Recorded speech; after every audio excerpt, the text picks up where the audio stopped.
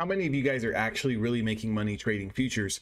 Now, again, the majority of you are not making money trading futures because you're oversized. I don't care who you listen to. I don't care how long you've been watching my videos.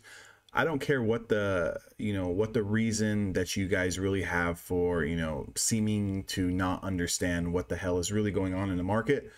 But the number one fact in why I know you're not making money is because you're trying to make too much money too fast. And I'm going to explain something to you guys right now that you guys really need to let sink in. Because if you don't let this sink in, you're going to continue to lose money, and you're going to continue to wonder, what's wrong with your strategy. You're going to continue to wonder what's wrong with you.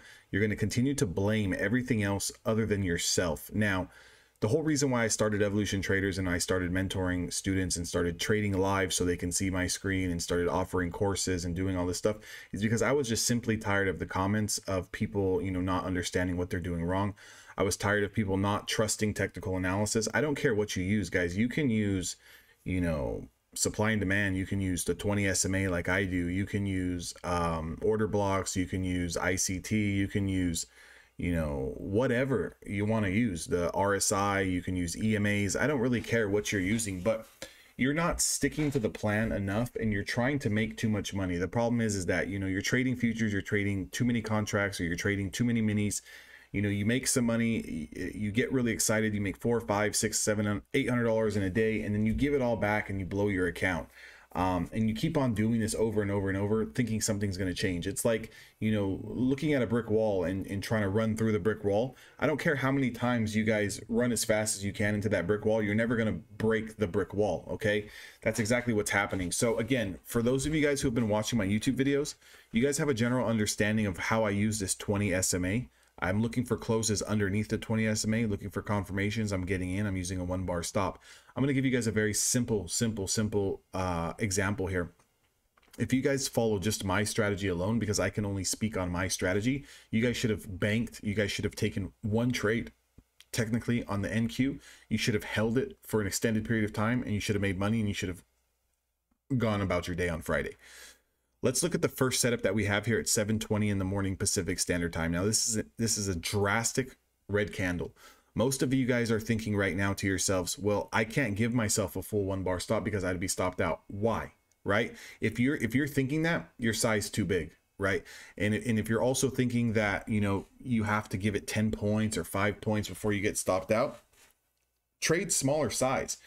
Get it through your head that you're not going to make $1,000 a day based on trying to have like a 5, 10, 15 point stop loss. Your stop loss is going to be different each and every single time. Each and every single candlestick is different. Some candlesticks might be 5 points. Some candlesticks might be 35. And if you don't have the correct position size on your plate, you're going to get stopped out. You're going to have massive losses, and you're going to think that you don't know what you're doing, and you're going to continue to lose money without being profitable. I want you guys to pay attention to something here. This candle at 7:20 in the morning PST closes below the 20 SMA. Your entry is here. So I'm going to draw a very decisive line so I can give you guys a very decisive price entry point.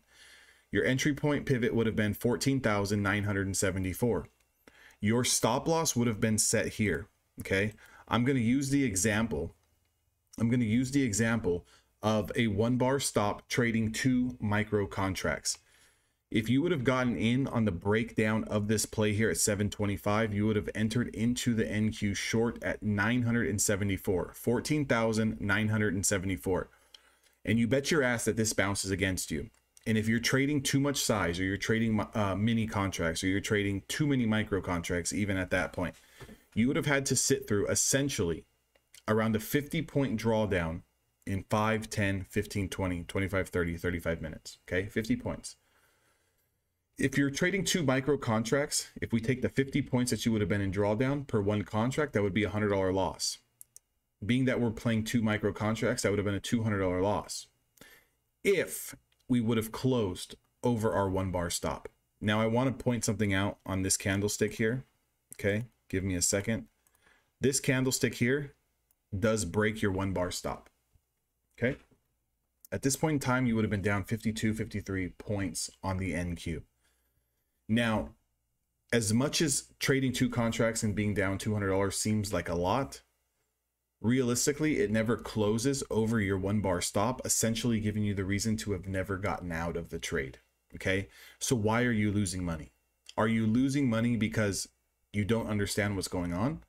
Are you losing money because you're trying to make too much cash per trade and you're trading too big? Yes, the majority of you guys, 99, 98% of you guys are putting on too much size to where you're not even allowing yourself enough time to see if the move's going to work. For one thing here, here's the high of day at 15,060. We never take out the high of day. We never close above your 1 bar stop. Although you would have been down $200 at this point in time here on 2 micro contracts, we never close over your 1 bar stop, and we proceed to trickle down. And as we trickle down here to the low of day where you would have got into an entry, we kind of consolidate sideways, do this another dead cat bounce where we get rejected here, ultimately being the third lower high being put in. This drastic candle you would have been a part of. Most of you guys are going to do one thing. As soon as you, even if you do sit through this, you're going to be stressed. You're going to be sad here. You're going to be stressed here. And as soon as we break the low of day, you're going to sell out for profit. And you're just going to have a deep sigh of relief, only to see that this trades down to the 200, which is your next support zone system. So if you're trading this type of chart, you would understand that we have support here. However, when we do bounce once again, we get rejected again, putting in our 4th lower high. Okay. Once we do get rejected at this 20 SMA, the next time is when we get that deep dark flush. And when we get this deep dark flush, we come all the way down to a price of, I'll just pick random candlesticks. At this point in time, 1488, 14888 from a price of 14974 is almost 100 points. So if we're trading 2 micro contracts and you would have taken 100 points off of 1 contract, is $200. If you would have taken 100 points off of 2 contracts, it's $400. At this point in time here, anywhere in this area, you would have been up $400 on just 2 micro contracts. Yes, at one point in time, you were down negative 200. But again, if you think about it, and especially if you're trading prop firms, is being down $200 really that big of a deal? No, I don't think so. I think even if you're trading a personal account and you take one trade and you lose $200, that's fine. Maybe you just stop trading and you come back the next day.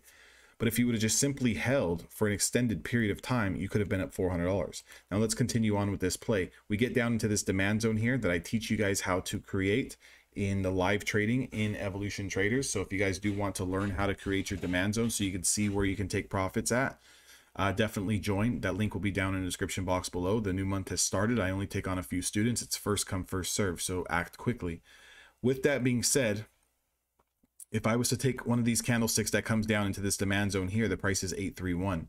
Our entry price would have been 974. We're up almost 220 points. If we look at the absolute bottom wick, when we do actually test this demand zone that I had on prior to this price action even hitting this, because that's the thing, it's very easy to draw on these lines once price action has already hit them. But if you had this demand zone prior, you would have been taking profits here at around 817 or profits down here at around 812.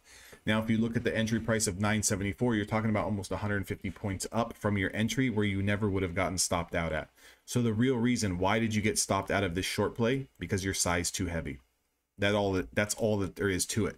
150 points, 140 points on 2 micro contracts would have netted you anywhere between $300 and $500, depending on where you got in and where you got out. Even if you would have held until the first time that we broke over the 20 SMA, you would have gotten out at a price of 864 from an entry price of 974. So you would have been up 110 points. That would have been essentially 100 points per contract, which is 200. You would have been up about $400 to $425 on this entire play. And I would say that that's a hell of a day, considering that you would have started your day at 6:30 in the morning and you would have been done working at 11:40 in the morning. And again, you would have made over $400 on this trade. So the real question is, why are you not making money on a day in and day out basis?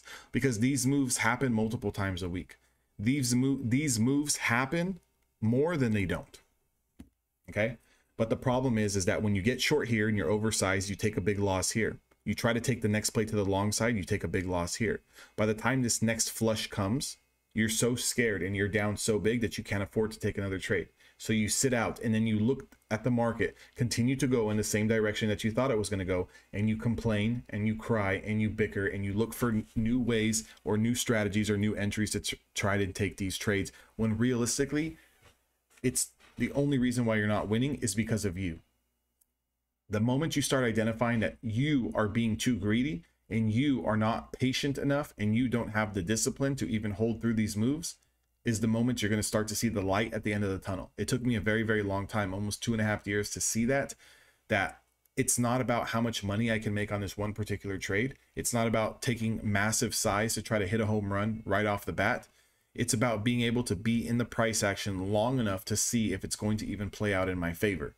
And you cannot do that if you are playing too many contracts. You cannot do that if you have too much risk on the table.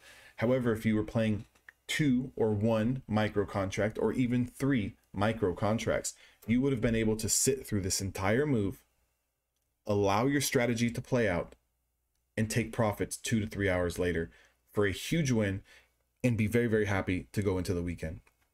If you guys want to see me trade each and every single day live, and you want that live play-by-play technical analysis where we can trade together, make sure you guys join Evolution Traders. If not, continue to lose money. It is what it is.